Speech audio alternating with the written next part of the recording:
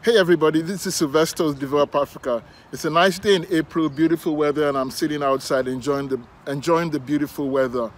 There are several reasons why we hate mosquitoes, and I'm going to talk about 3 of them today. Number 1, the itchy bites. If you've ever been bitten by mosquitoes, you know that the bites can just be terrible. Itching and scratching over, you'll have bites over every area of the exposed skin. There's also the issue of the incessant buzzing. The mosquitoes buzzing and distracting you, taking your attention. That can be pretty irritating. But the top reason why we all hate mosquitoes, or at least I hate mosquitoes, is the fact that they cause sickness and death.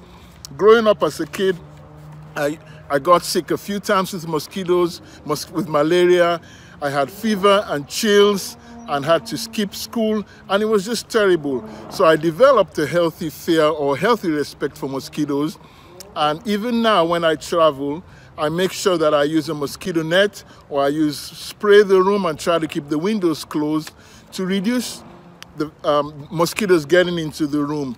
And so I feel like these are 3 important reasons, and I'm kind of warning as you listen to this video, what are your opinions or your thoughts about mosquitoes? Do you likewise hate mosquitoes? Mosquitoes are known as the deadliest animal. If you look at the statistics and the number of people who have passed away because of mosquitoes over the years, and I have a personal story which really touched me. Many years ago, there was a child that we were supporting, helping to get through school. I'll use an alias for him, Anthony, not his real name. Anthony got sick and his mom did not have money to take him to the hospital. So by the time she got money finally on a Sunday, over a weekend, and she was hoping to take him to the hospital on Monday, and he passed away on Sunday night.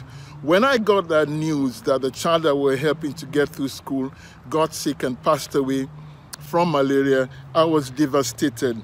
I kept thinking, what would have happened if we had been able to save his life? How can we be educating kids and then they pass away from malaria? I immediately said, we have to do better. We have to learn from this failure or from this thing that happened. We have to get to a position where we are helping to not just send kids to school, but also to keep them healthy. Since then, we have been able to distribute hundreds of mosquito nets, helping to keep kids well and helping them to, of course, stay alive and continue school. And this is what we're doing this month. We're asking you to join us in providing simple but effective insecticide-treated nets which will keep kids from getting sick with malaria. My goal is that never again we would know of one of our beneficiaries, or to the best of our ability, we will do everything we can to save and prevent lives from passing away from malaria. And I'd like you to invite me today in helping us to reach many more lives, many more people, so that they won't fall sick from malaria. Would you join us today? You can join us by helping to spread the word, share this video, encourage others to support, and also go ahead and support providing mosquito nets. There's more information in the description.